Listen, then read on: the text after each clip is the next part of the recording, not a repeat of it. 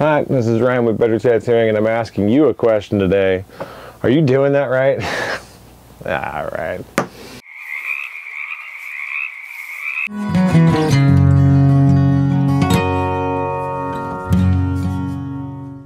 All right, now that that's over with, are you doing that right? I think that should be like a new thing. We'll just do this if it settles well. People are like, that was good. I want you to do more of that. Cool. But just send me in stuff. Be like, hey, is this right? I'd be like, no, probably. But I mean, maybe I'll say it's right. I don't know. Maybe we'll go live and do some of that. I don't know. We'll see.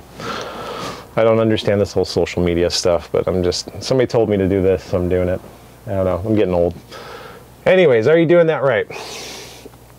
So and it's not too hard to see this stuff. I mean, you're always sitting there trying to help, people improve little minutiae inside of their practice. But I get this a lot with people. I might as well actually make a G, hey?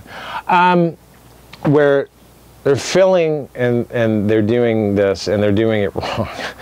So are you filling right? More often than not, this is number one, right? Because everyone does this, and we all know, like, if you've been tattooing for a while, or if you had an apprenticeship from, like, one of these old guys where there's like this big break of information that occurred for, many generations once the TV shows came out, which everyone complains about. I think it's great because I'm glad we have so many people in tattooing now.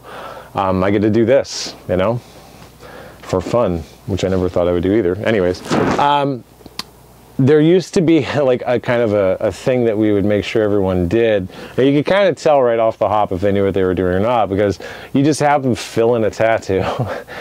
And if they didn't do one hand motion correctly, you're just like, oh my God, dude.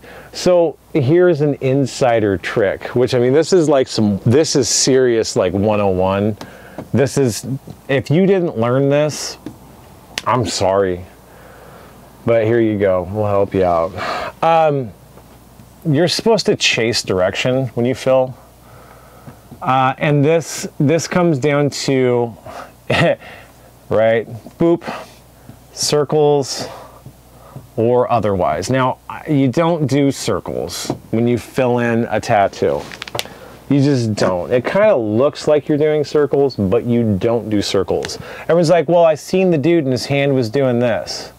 And so it looked like he was filling a circle in when he was doing a tattoo, therefore I'll copy it, which is not right. When we do circles, if you actually blow this up and you look at a circle pattern as it's being put onto the skin, what you have is various inconsistencies, and usually the size, shape, patterning as it's moving around a contoured, non-specific flat thing with a machine that has variability and all these other things. This is microscopically, right?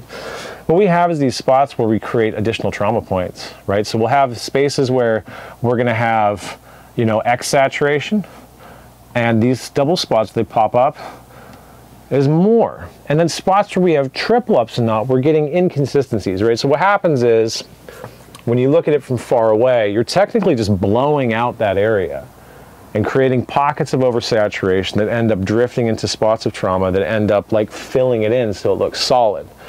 And it can, at times, look really good, especially like the first few years that you have a tattoo. Oh, I forgot about using red, sorry. As it heals, though, and settles, pockets of pigment that have been oversaturated, they tend to migrate away from that space. If we have our skin model here, and I have a video about it, I think, as well. I'll just touch over it real quick. As it comes in and we've created a pocket of trauma, the skin as it ages thins, right? And as it ages, whichever space that this trauma is in, that pigment is being encapsulated in, as it comes in, it gets Oreo cookied. It ends up taking the path of least resistance. Now we have a whole bunch of pockets of trauma near each other linearly in the skin. That pigment is going to want to go, especially if there's nothing there, occupy that space. So it's going to increase the amount of movement that we get, given how much is there. I mean, if we have only so much pigment sitting in the space, it's not going to drift. Given how much pressure is given into it, it's going to stay static, which is why some tattoos don't age very quickly, because somebody did saturation correctly. Anyways, so what we're seeing is when people are doing these loops, is they're oversaturating the area, right? even if they're gapped out in space, you're still getting a spot where you cross over where it doesn't work. So realistically, what you actually do instead of circles is you're doing a forward motion, right? It's literally just like a flick shade, or you're just pushing straight out, right? When your hand's coming back around, your needle is actually picking up off of the skin and coming back into that initial rest point where you have just past where your line had started and starting to come back in. And we're doing that over and over, right? Until we have a space that we know has been filled in enough that we are like, okay, cool, this strip is done. Now what we're gonna do is come back over on top, and we're gonna start the same thing again, overlapping 2/3 of the space. And then we'll come back, and we can do it the same way. Now when we're chasing our direction, this is really important with our 2/3 overlap, because normally what you'll do is you'll go this way, and then you'll come back, and you'll go in this pattern, right? And when you're doing this to fill, you're kind of pushing the pigment as you go along. But if you use the same hand motion as you're going one way versus the other, you start actually leaving pigment behind. So what happens is, as you're doing your 2/3 overlap, you'll end up getting chopped. So you're gonna have a line that has really good saturation. It's gonna have some gapping that comes over. And as you go back to fill in the other way, what you're doing is, by having your machine still flicking the same way, you're coming up this way and pulling back. You're literally leaving the pigment behind you. If you were to go one way, which pretend that this is dotted on one side, I'm literally continually pushing that pigment one way. If I come back up and I switch so that this stuff is going the opposite way, what I'm doing is my hand comes back around, I'm re-picking up that pigment that's there, and I'm moving it to my new spot that I'm flicking off. And then I'm literally like coming back down, picking it, flicking it, right? It's a pick and flick. You do that this way, right? Where your groups are going to be picking up, moving that way. This way is this way, and then you're going to switch your hand as you go back around. So each time that you move through your fill line, however big it's going to be, I'm picking and moving one way, right? And as I come up around the other way, I'm literally swapping directions and doing my fill. As this moves up, I'm doing the opposite. And what this does is it'll keep the pigment in a tight aggregated space.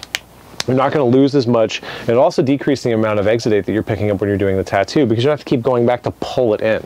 Or this will keep the pigment truer, cleaner for longer, although not indefinitely, because you are going to be picking up blood, plasma, and dead skin inside of that stuff and making it real nasty as you move. But on average, you're using like a 7, 9, 11, 13 mag, and you're doing just straight lines like this, you know, in your fill. It's going to be more efficient as you do this. So I don't think many people do this right.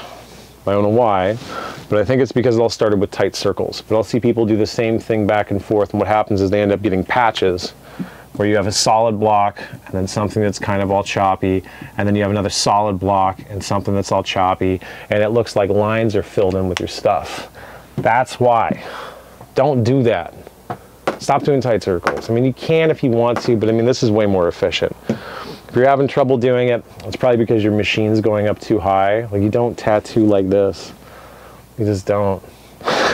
Just like you don't tattoo like this pulling backwards. Like, you just don't. Go forward. Use it. The machine is designed to replicate this, right? Or this. Let it do its work. Like, you don't see somebody with like a freaking chop saw going fucking sideways and backwards to like cut stuff. I mean, you use the machine to dig through. Let it do the work. Don't fight it. That's it for today. Number one of, are you doing that right? Probably not, is chase your direction, even if you're doing circles, but hopefully otherwise. Let us know if this is good for you. Comment, all that stuff. Buy a hat, the one with the cat. Sweater is cool too. Otherwise, we'll just see you next time. Thanks. This is Ryan from Better Tattooing, signing off.